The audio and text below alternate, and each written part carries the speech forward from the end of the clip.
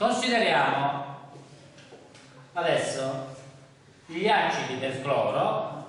Se vi ricordate, abbiamo 4 tipi di acidi che derivano rispettivamente dall'anidride ipoclorosa, anidride clorosa, anidride clorica e anidride periclorica. E gli acidi sono acido ipocloroso, HClO, acido cloroso, acido clorico e acido periclorico.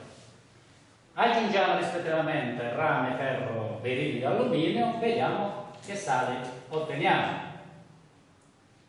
Il rame al posto dell'idrogeno, Cu, ClO più H2. Torniamo sulla formula. Il rame abbiamo detto che il numero di ossidazione 2, ClO abbiamo un idrogeno qui, quindi 1, vado a scambiare, 1 non si mette, ClO preso 2 volte. Andiamo a bilanciare subito. Rame 1 e 1, cloro 1, qui 2, quindi metto un 2 qua. Adesso abbiamo 2 di idrogeno che sono a posto e 2 di ossigeno va bene. Come si chiama questo sale? Deriva dall'acido ipocloroso, oso, mi ricordo, il sale passa a ito, quindi diventa ipoclorito rameico.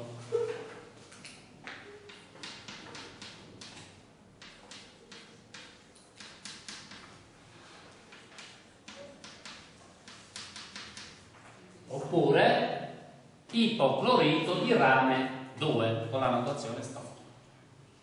Andiamo adesso al secondo esempio. Acido cloroso più ferro, vediamo questo si disturba un po', mettiamo il ferro al posto dell'idrogeno, FeClO2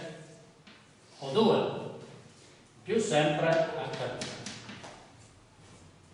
Torniamo sulla formula. Il ferro, numero di ossidazione 2, ClO2 c'è un solo idrogeno, quindi 1. Vado a fare lo scambio, 1, e qui metto, si legge FeClO2 preso 2 volte. Come si chiama? Acido cloroso, oso diventa ito, quindi clorito,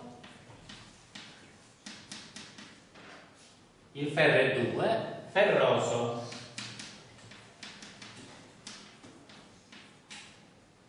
Oppure, con la stop, clorito di ferro 2.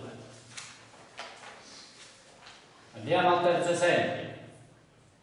Scusate, ancora dobbiamo bilanciare, grazie. Ferro 1, cloro 1, qui ne abbiamo 2, quindi metto un 2 qua. 2 là, sono 2 di idrogeno, 2 di idrogeno e 2 di cloro. L'ossigeno è già a posto, 2 per 2 4, 2 per 2 4. Torniamo al terzo esempio. Il berilio al posto dell'idrogeno, ClO3 più H2.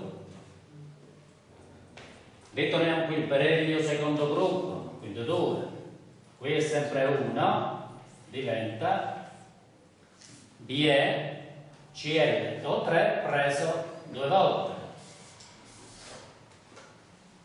Acido clorico, ICO passa ad atto, quindi diventa clorato di berilio.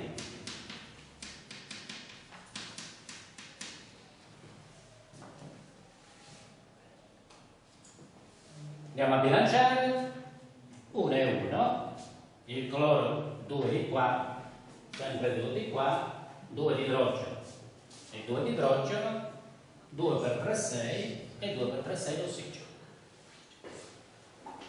Ultimo esempio. posto dell'idrogeno, Cl O4 più H2. Torniamo sulla foto. Alluminio 3, ClO4 sempre 1, Al ClO4 preso per volta.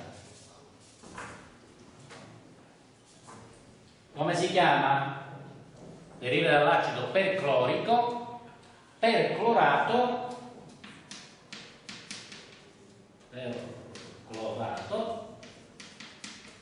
di alluminio.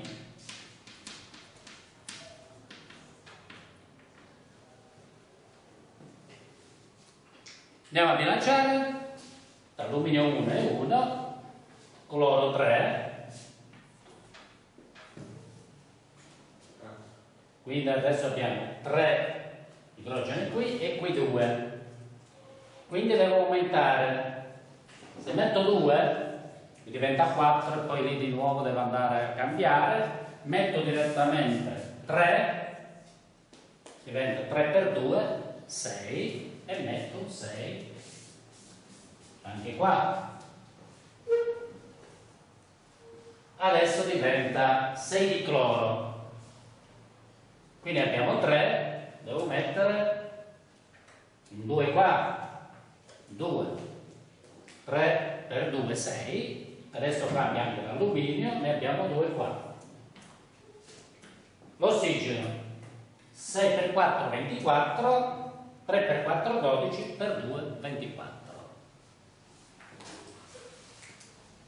E adesso di corsa a studiare.